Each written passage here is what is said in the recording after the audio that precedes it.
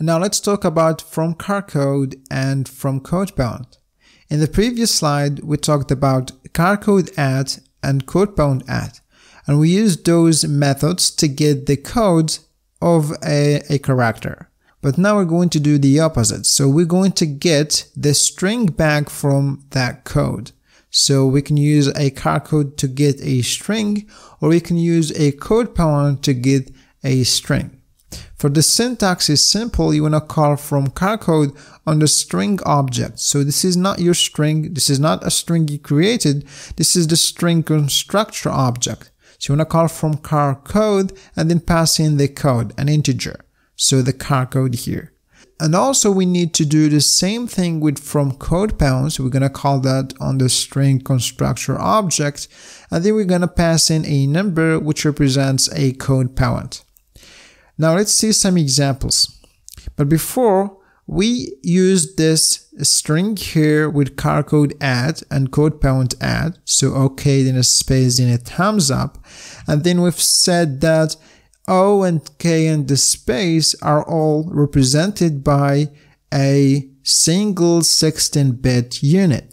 But for the thumbs up, it is represented by 2 units here. And that's why the length of this string is 1, 2, 3, 4, 5 for the length.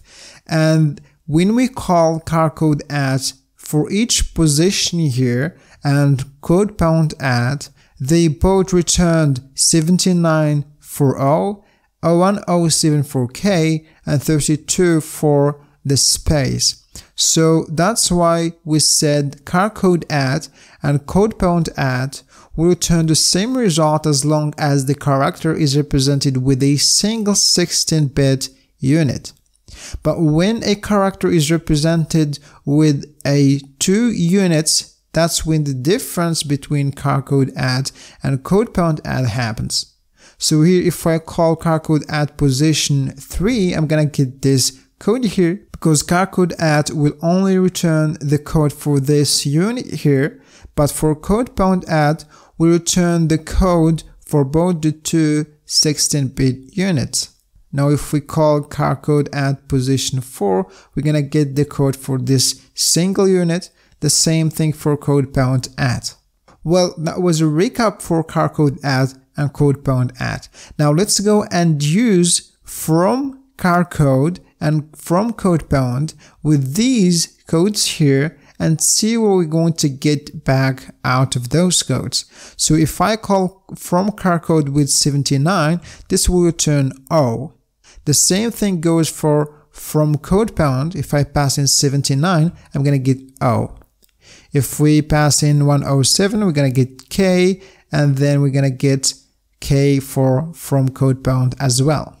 Then 32, I'm going to get a space, and then for fromCodePoint with the 32 as the CodePoint, this will return a space also. And let's move on to the next code here. So this code here for fromCharCode will return this broken character.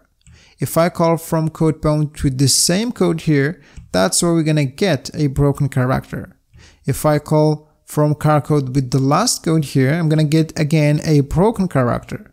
And then if I call fromCodePoint, again I'm going to get the same thing, a broken character. And here you can see that fromCharCode and fromCodePoint, they both returned the same results for all these characters here.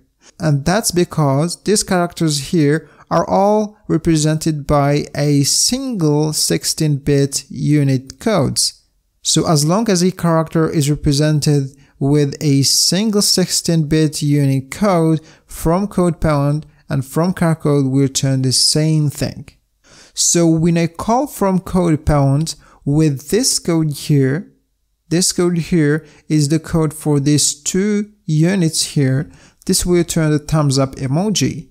And now when I call fromCharCode with the same code, so this is out of range for fromCharCode, so it will go and truncate this and return this code here, which is again a broken character, I guess.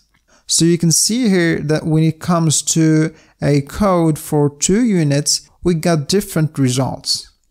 Well, now let's move on and see some other examples. So from CharCode here doesn't take in a single code. You can actually pass in 2 codes or more than just 2 codes for from CharCode.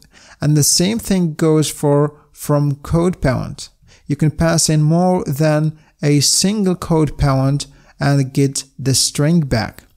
Well, let's see some examples. So I'm gonna call from CharCode with 79. So this will return a single character O. If I pass in 107, I'm gonna get a string OK. If I pass in 32, I'm gonna get OK with a space. If I pass in this code here, I'm gonna get OK, then this broken character. But now if I pass in this code as well, I will get OK, then the thumbs up emoji. And that's simply because the thumbs up emoji here is represented with 2 16-bit units. And when I put them together, I get back my emoji here. Now let's go and do the same thing with from CodePoint. So if I pass in 79, I'm going to get O, 107K, and 32 a space. If I pass in this one, I'm going to get OK with this broken character. And then if I use the last one here, I'm going to get OK, then the thumbs up emoji. So the same results with from CodePoint. But now let's say you're using CodePoint add and from CodePoint. So you've got these codes here, and now you want to use these codes here and get back your string. So if I call from CodePoint with 79 O, 107 OK, 32 OK space, now this code here is a CodePoint for these 2 units, which means I'm gonna get back my thumbs up emoji. And now if I pass in this last one here, this will break my string and look like this, which doesn't make any sense. Because of this code here, now we have broken our string. Basically what we need to do is when we called CodePoint at here on the 3rd position and got this code, we needed to skip this one here because CodePoint add here returned the compound value of these 2 units here. So no need for looking for this code here. So to prevent this from happening, you need to prevent CodePoint add from accessing the 2nd unit of a character that has 2 or that is represented by 2 units. So whenever it returns the code for the 2 units here, then you need to go and skip that unit and go to the next one if there is any unit. Well, you don't need to do this by yourself. You don't need to create the logic by yourself. You can use a library, a JavaScript library for string. For example, I suggest you use Vocal.js library. And that's it for the methods from CharCode and from CodePoint. Now let's move on to the next one.